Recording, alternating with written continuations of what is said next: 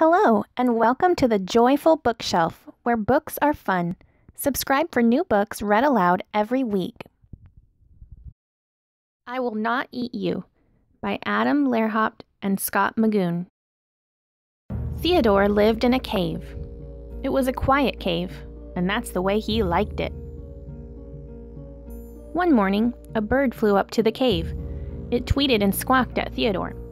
"Tweet, tweet, squawk, squawk, tweet." Theodore thought, "Does it want me to eat it?" But Theodore wasn't hungry. "Go away, silly bird," he whispered. "I will not eat you." The bird flew away. Later, a wolf jogged up to the cave. It howled at Theodore. "Ow!" Theodore thought, "Perhaps I should eat it." But Theodore wasn't hungry. "Go away, loud wolf," he grunted. "I will not eat you."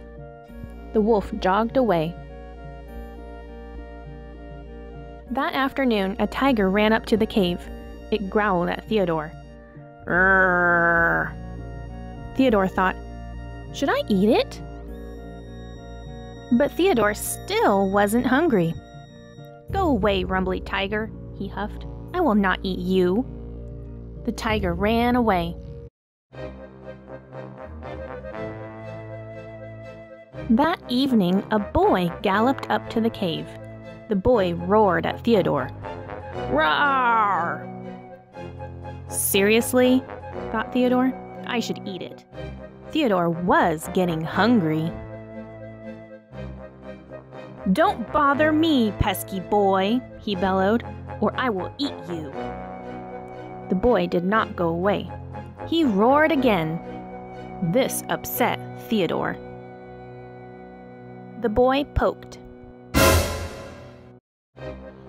"That's it," Theodore snarled. Theodore chased the boy. "I will eat you."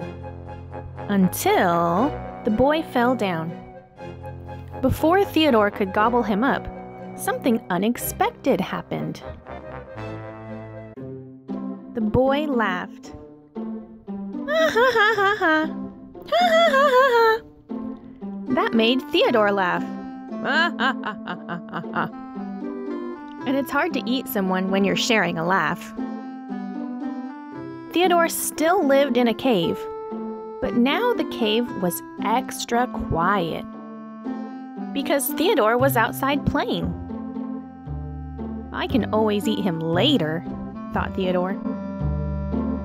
Thank you for watching the Joyful Bookshelf. If you liked today's video, be sure to give it a thumbs up and don't forget to subscribe so you don't miss any of my new videos.